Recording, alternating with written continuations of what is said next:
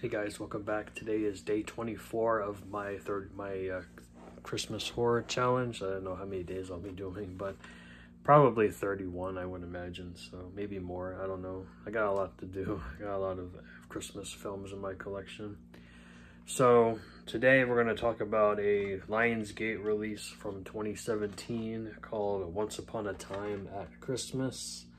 There is no Blu-ray of this, is from what I understand, at least in the States. So it says it's the ultimate sleigh ride. It's been a while since I've seen this one, but I remember it being pretty brutal. Alright, it says they're dreaming of a red Christmas. And so that's Santa Claus, and here his lady, Mrs. Claus. So meet Santa and Mrs. Claus. He's a one-eyed fiend. I mean, it shows him he has two eyes, but he has one. She's a curvy, bat-swinging blonde. This serial killer couple is terrorizing the holidays in an upstate New York town with a series of horrific homicides. Though the victims seem random, a mall Santa, a smooching couple, an innocent family, high schooler Jennifer, and clever cop Sam begin to unravel the sinister pattern behind the slayings. Can they stop the murders before Christmas comes and there's no one left to celebrate?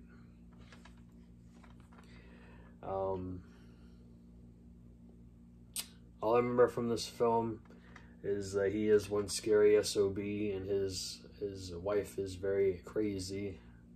Kind of like Harley Quinn a little bit, but I wouldn't go in that. I wouldn't say Harley Quinn's better than this. But I get they probably got the idea from the Joker and Harley Quinn for this movie. It's not great, I'll tell you that. But apparently there's a sequel that came out recently that I didn't know about until maybe a week ago. I heard it's worse than this, so I think I'm all set. Santa is played by Simon Phillips. Mrs. Claus is played by Cela Vide Good. I gotta say her last name.